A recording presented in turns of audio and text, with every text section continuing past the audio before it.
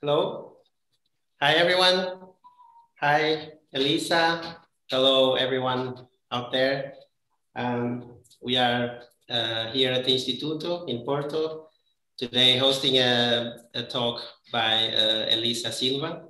And we are very, very glad to have Elisa virtually in our room here in the hall of our Instituto. And I will make a very, very brief introduction for those who don't know Elisa. And from there, we have then her presentation. I'm first of all very, very happy to have Elisa this week, especially to present her work, because we are hosting a workshop with a very, very enthusiastic and energetic group in working in Bairro Leal here in the central area of Porto.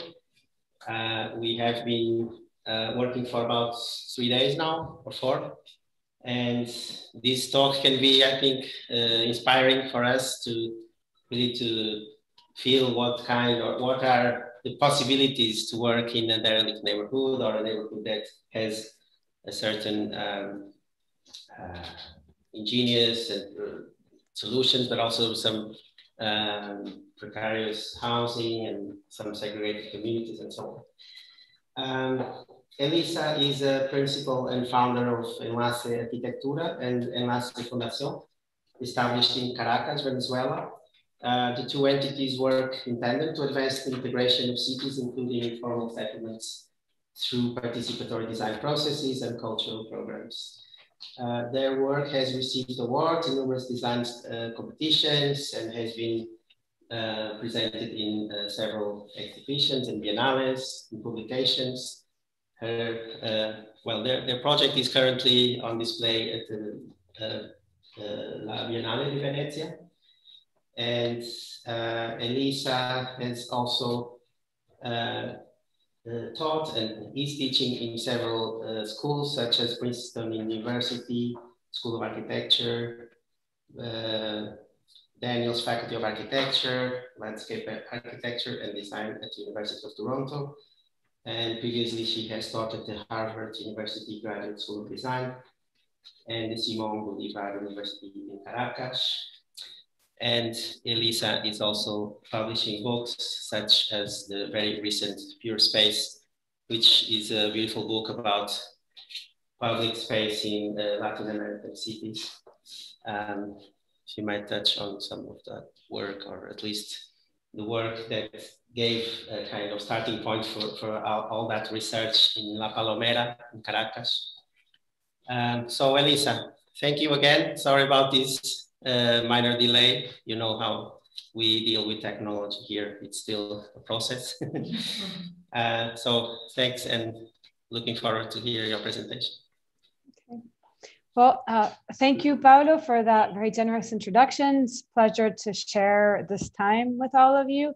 I have a great deal to share and to say that I think from my perspective is fascinating and interesting, but I will try to keep it synthesized, and maybe afterwards, if there are any doubts, please go ahead and ask questions of anything that I might go over too quickly right now.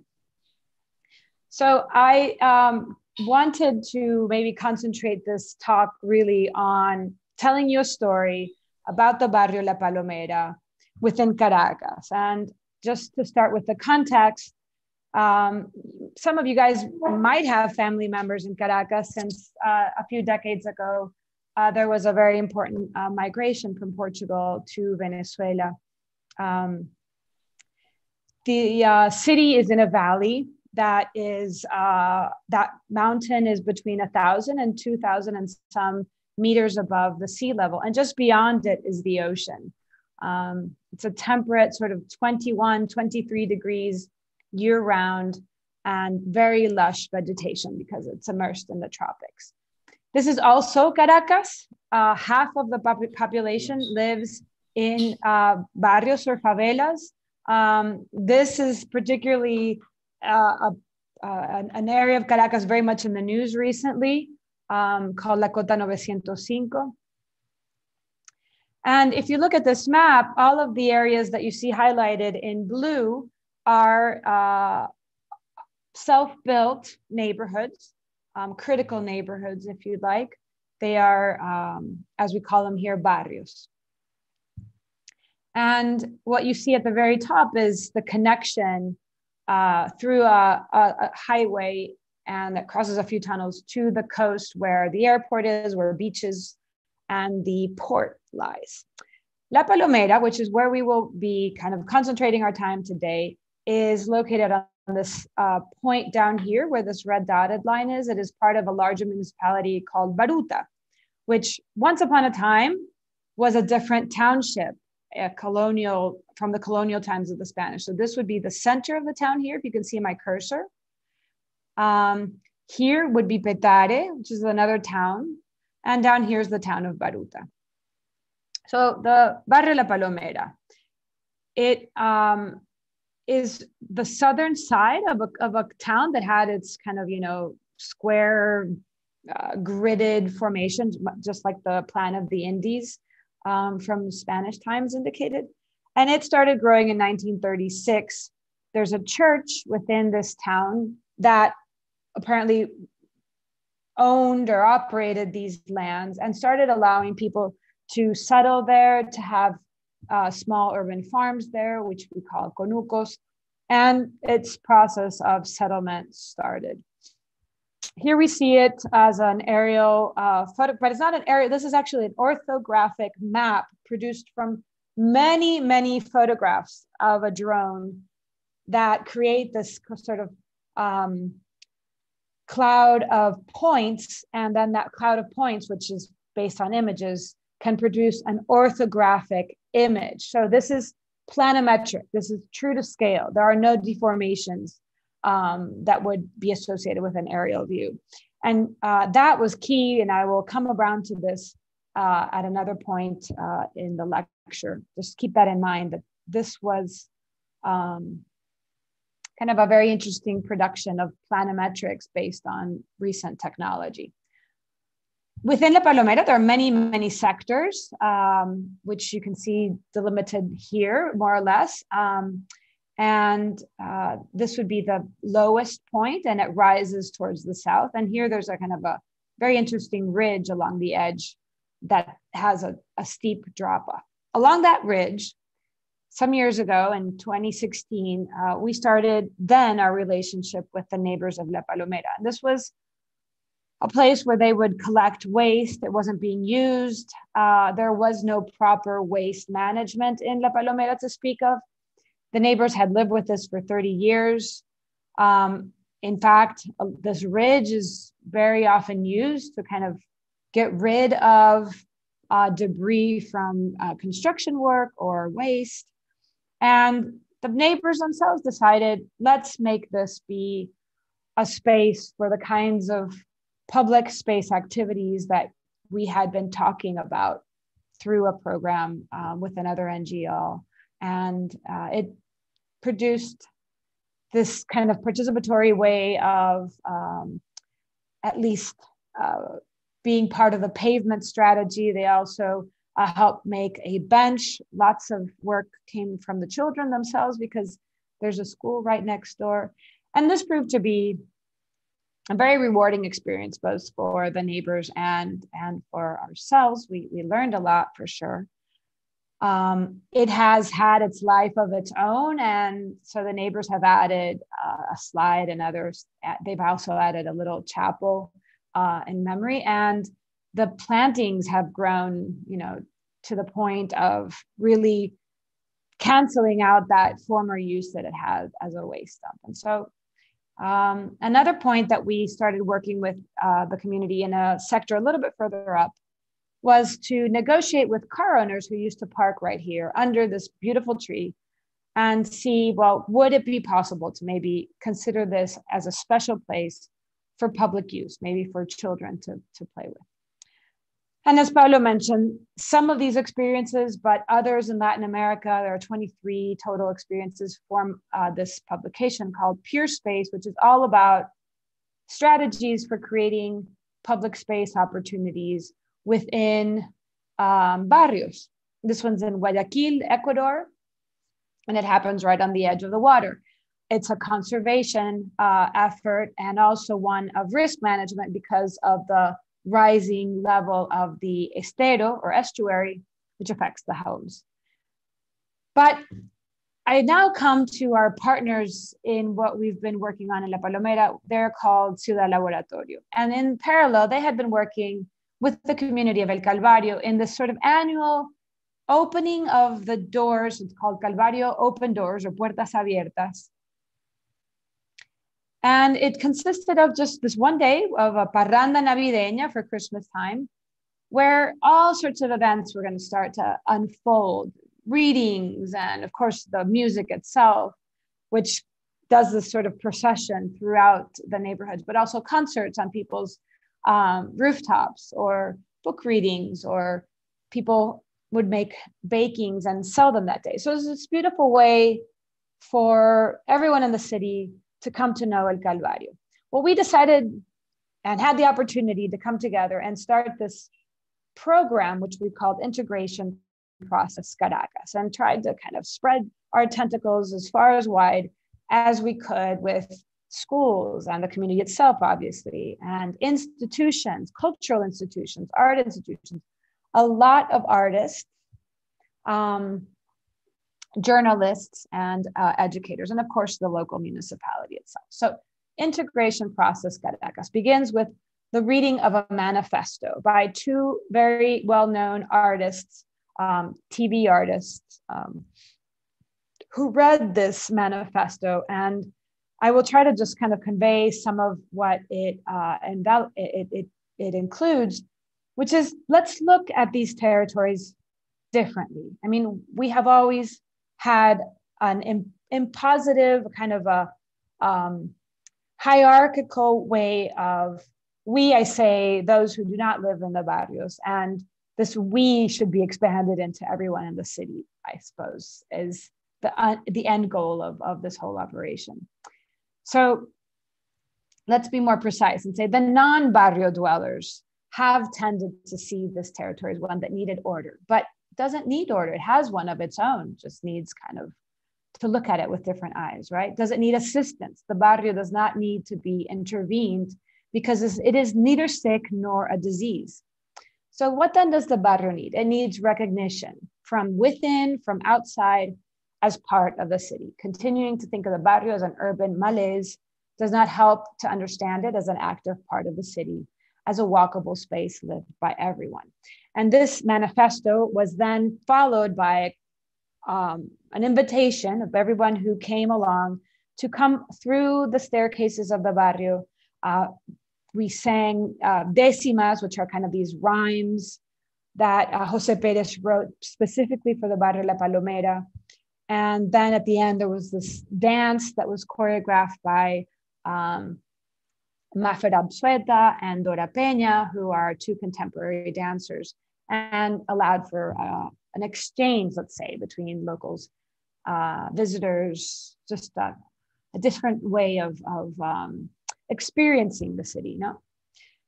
We then opened a call for artists to begin to think about community-based projects. And one were two dancers, Harold and Maria Alejandra, who taught school children in a contemporary way, traditional dances, traditional music. And here they started to prepare for what's called the Tambores of San Millán. Another group, this is Dora and Mafer, again, the contemporary dancers, had a dynamic, very interesting, with children from a local soup kitchen. And other artists, including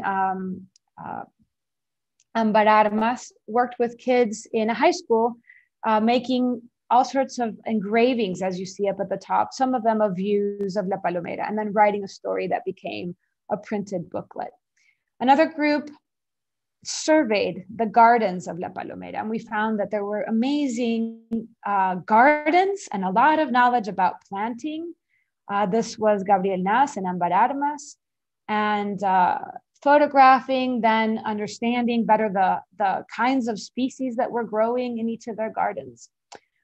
Other days, we opened walks and invited people to come all the way to the top and play bocce, as they call it in Italian, or la pétanque in France, or bolas criollas, as we call it in Venezuela. And these are spaces that La Palomera, for example, has 3 of them, but you will be hard pressed to find them in the quote formal part of the city. And, you know, as much fun as they are, why should they only be located in barrios?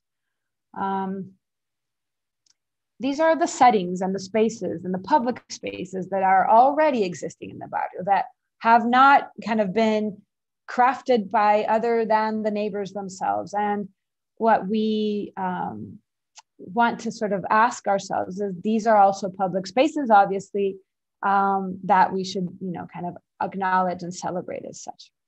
The Cross of May was a very important celebration of La Palomera that unfortunately they had not had held for 20 years due to financial kind of difficulty, since this was something that they always did by contributing as neighbors to this collective festivity. Well, we joined all of those art workshops that were happening and made them into sort of this open exhibition, plus the celebration of the Cross of May, which you can see here. It's venerated in May. There are songs and more décimas that are sang to them. Many of them were actually written and spoken by children of La Palomera in this opportunity. They also made a gigantic model, measured something like 3 by 4 feet, 4 meters. And we had it become part of a procession that went from the Plaza Bolivar in Baruta up into the community and then reassembled. And so this signification of La Palomera as a neighborhood that is modeled, just like any other part of the city could be modeled. And here we see a record of that procession coming up through La Palomera and then reassembled at the top. This is where that plaza that I showed you guys earlier lies, next to the basketball court. And up here at the very top, you can see the swing sets that we saw before. So this is the model reassembled at the top, and it was a way of having talks about, well, the origins of La Palomera and the nature of its spaces, and also its connection with its surroundings, because it's not just La Palomera, but also the town of Baruta, the neighborhood behind called Piedra Azul. Music is always a part of these festivities, lots of dancing. We had a calendar of all sorts of events that were happening, like contemporary dance with the children, a gallery of the photographs of the neighbors, and lots of dancing. The children who had been taught by Harold and Maria Handra actually led this procession from the cross into the basketball court. And here we all followed in suit. The children led the tambores of San Millán, and then became a massive sort of moment that joined both people that came from outside of the barrio, from the rest of the city, to share in this experience, as well as up from 200 of the neighbors of La Palomera participated as well. We then thought, well, what is the story of La Palomera? How was it begun? This isn't something that has been recorded. These oral histories of the founding members, who could at least, you know, begin, not maybe the founding members themselves, but their children or their grandchildren, could talk about what the barrio was like, you know, 60 years ago, 80 years ago. Remember, Palomera was founded in 1937, so it is already a barrio that has, you know, up from 80 years old. And here they are sitting, some of them telling their stories to a larger audience, and the importance of, here's Reina Guzman over here, the importance of recording what is also the history of Caracas. So the one we know is the one written by the urbanists, the architects, the ones that followed the suit of the modern architecture movement, which is fantastic. And it is a beautiful chapter in Caracas's history. There's also a very important one that fed that modern movement and has not been recorded. So At the end of that, we had more dancing, in this case, one that's called Joropo, and a photograph of the group together. And this is people from Enlace, from Ciudad Laboratorio, from the community, the artists who have become involved. It really is one large team. We had tours of the gardens where we invited outside landscape architects, botanical experts, and had a conversation with all the neighbors about their experiences and their knowledge in plants. And then we synthesized this into its first iteration of an exhibition, which was called The Complete City, La Palomera, Acknowledgement and Recognition, and Celebration, which is the title of this lecture as well. That model came into a very well-known cultural space in Caracas called La Hacienda La Trinidad. That aerial, that orthographic plan that I mentioned earlier, we printed as a very large scale map on the floor so that people could walk on it, people could really get into it and find their homes as part of the larger city. The portraits of all of the garden owners were exhibited with their stories, and people from La Palomera came who were seeing themselves represented as a representation of acknowledgement, but one of also recognizing how special the knowledge that they have, in this case about vegetation and cultivation and gardening, could be for an outside audience, and then most definitely perhaps re-signified for themselves, right? And here are some of the members of the community finding their own faces. Here's Juana Matos, as you can see, seeing herself.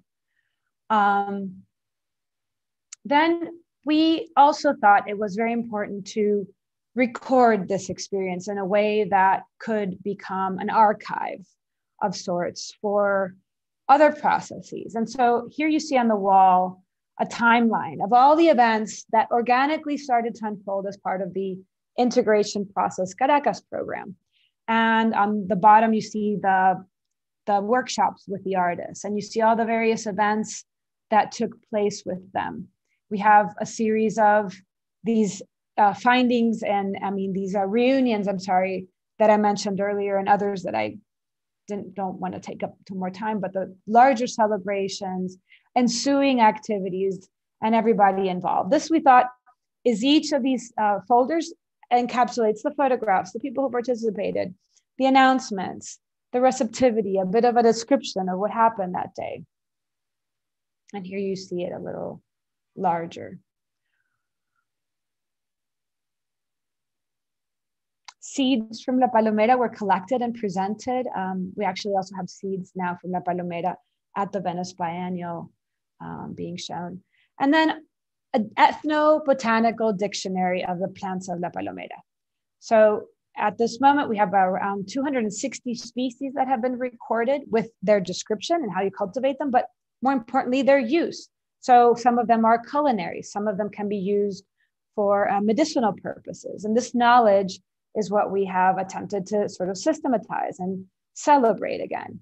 And this was the version of the Ethnobotanical Dictionary as presented in Caracas in February 2020 at the Hacienda La Trinidad. We also produced a newspaper with all of the good news about La Palomera, and was sort of distributed to everybody who came to the exhibition. And we talked about the initiatives that had happened, the celebration of the Cross of May, but also a lot of things about the barrio itself, like, well, there's this idea that the homes in the barrio are not sound or are insufficient in some way. And so trying to show and map as plans and as sections the complexity of these homes as work-live spaces that have gardens in themselves. So this is, for example, the house of Calixto Perez, who has a garden in the back. He also has chickens. He has a space where his daughter has plastic arts, kind of crafts workshops, and a gastronomical school, in addition to this being their home. If you add up all these spaces, you have not only very flexible homes, which now since COVID we have learned are even more valuable, but many, many square meters built of homes that represent something much more than what its comparable sort of social housing counterpart would represent. We recorded how the height of the homes. We tried to record how much had been built, and presented many findings about La Palomera in this newspaper.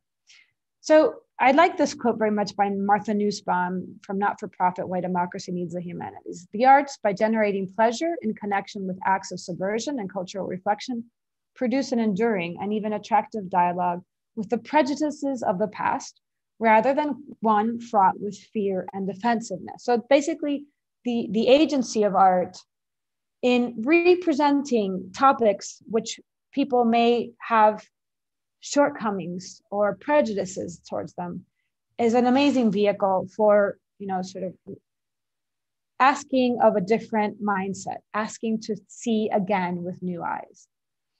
And so when we think about the complete city and this process that I just mentioned, it has opened paths of what this might begin to mean in, let's say, not only social and symbolic terms, which is what we've been talking about, but also in terms of how the city operates. One, for example, is the way waste is collected. Waste is collected very differently in the barrio because a truck, conventional waste garbage truck, cannot come through the tighter streets. Well, what we decided and were able to do with the private company called Fospuca that does the waste collection with the municipality is to devise routes through the barrio that would be manned by 2 people, and door-to-door collection would take place that then at the bottom of the hill would be introduced directly into the garbage trucks. And that would allow us to not only have a better service, where right now or before this, neighbors were asked to take their waste daily to a waste container at the foot of the barrio. But what you saw were all these clandestine waste mechanisms popping up here and there. And this is the container at the foot of the barrio, which was for the neighbors right around them, kind of a nightmare in terms of public health, but also a terrible way of saying, you're welcome to the barrio, here is the waste container to let you know it. Not a very equitable way of managing services in one sector of the city versus another. So with this program in place, after it had been operative for over 18 months, the container was removed and replaced with a garden, as you see here. This was kind of the operation. And the neighbors themselves participated in considering this with some apprehensions. They didn't want places for people to gather because, the men who drink too much come around at night. These are often valid worries that neighbors have when you propose to them something that's like a public space for gathering outside. But fortunately, this has been quite successful. The neighbors continue to plant more. It has grown and become more lush. And other places in the city are now very keen, other barrios, on having something similar applied to them. We continue to meet with now 16 people have been hired by Fospuca, many of them in La Palomera, to be a part of this service. And we're working with them actively to understand how to improve it, where are the hiccups still happening, because this is really a pilot program that can be replicated now elsewhere in the city. Up until now, waste had been managed by a collector at the bottom of the hill, and that's it. And another part of this idea of the complete city is a space.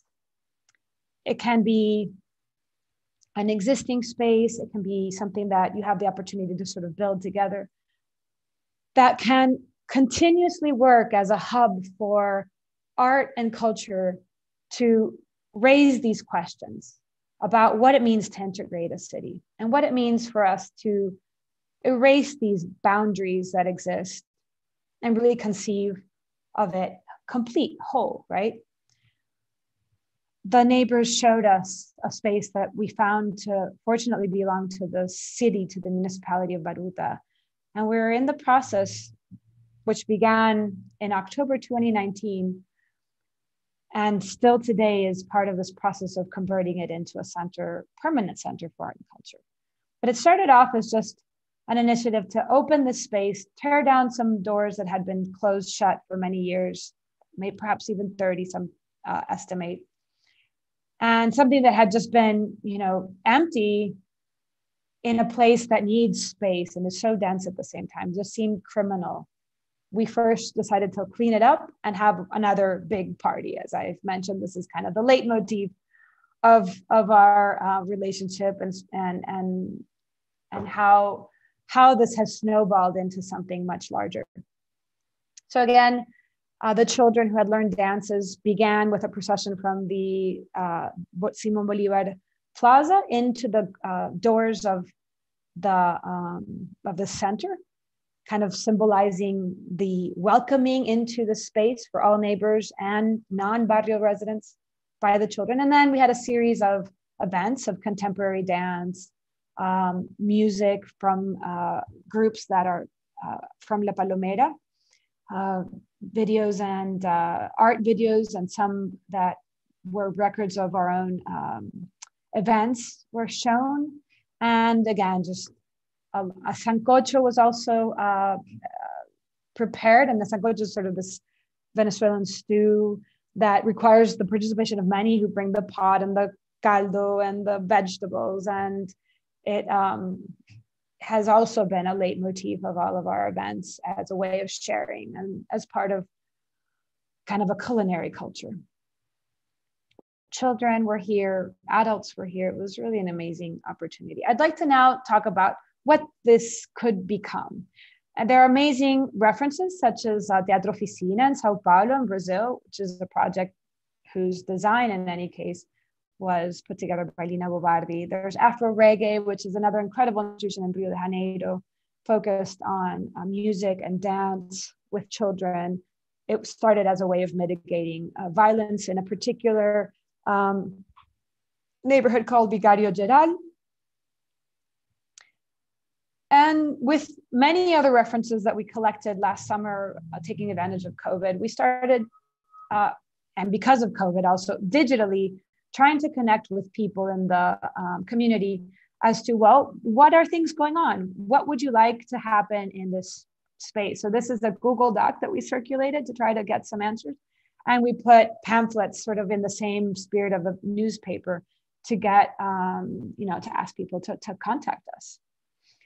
This is the space itself. And the idea is little by little with funds from embassies and some grants to allow for this to become a habitable space. So what we've done so far is introduce restrooms, which they didn't have, and the staircase that connects the top and the bottom floor. A neighbor called William Diaz has been using this the patio or the courtyard space as a garden, and that will continue to happen. And it can also be a place for concerts or for theater. And a local theater group called Gestamani has also already been using it and rehearsing it.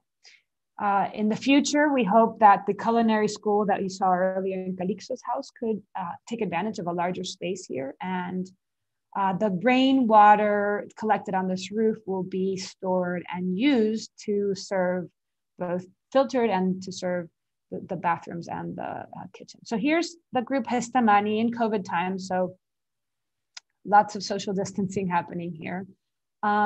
Meetings by another ally that we're working with for that project about water collection called Cauce. Here's William himself, who's the Grand Master landscape architect of all these spaces in the garden.